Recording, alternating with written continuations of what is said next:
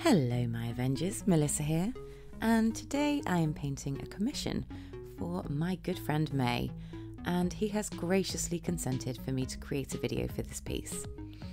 May sent me this picture of Captain America and said this was what he wanted, so I got straight to work.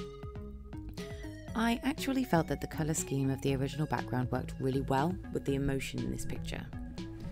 The blue and grey tones felt like a good fit, so I decided to stick with what worked. The colours I used were titanium white, sky blue, phthalo blue and cold grey. For the flecks across the background I used Payne's grey mixed with a little of the cold grey and some water. This is the first time, and definitely not the last time, you will see me using masking film. I am incredibly proud of this background because I was able to blend all of the colours properly, and it's created this beautiful effect. I genuinely love it. I am a big fan of the MCU, and whilst the fine Captain Steve Rogers is not my absolute favourite, he still ranks pretty high on the list. His character arc is really consistent. He has always wanted to do good. Even as that scrawny kid who enlisted and everybody laughed at. He so desperately wanted to fight for his country and the people that he loved. He always wanted to protect.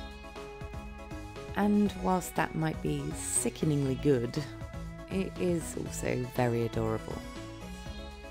So that sick little kid took a super soldier serum and beefed up into the Captain America we know and love. And well, then he just didn't quit. He went and kicked Nazi butt, got frozen in the Arctic for 70 years, joined the Avengers, fought aliens, fought Loki, fought his best friend slash kind of villain the Winter Soldier aka Bucky Barnes, fought Ultron, he fought Thanos, and he can even wield Mjolnir.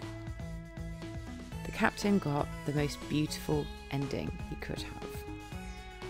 He travelled back in time to marry the love of his life, Peggy Carter. Isn't he just perfect? He is played by the delightful Chris Evans, a thoroughly handsome chap and a great actor. This is a man who can really play any role. He began in sort of comedy movies, I would say. He was in things like Not Another Teen Movie and The Perfect Score. Then, for his first foray into the Marvel Universe, he played Johnny Storm in Fantastic Four. And as much grief as the original Fantastic Four films got, I actually preferred them to the new one. Controversial opinion, I know, but it was more along the lines of comic book humour instead of dark and depressing and awful like the new one is. But that is just my personal taste. My absolute hands down favourite role of Chris Evans, and I just lose my mind whenever I watch it, is as Curtis Everett in the Snowpiercer film. I know I've spoken about this film before, but genuinely I cannot get enough of it. I must have watched it 100 times. It is definitely his most emotional role, and he plays it so incredibly well. For such a big guy, and he's attractive too, he makes himself so weak and small, he's so reluctant to lead.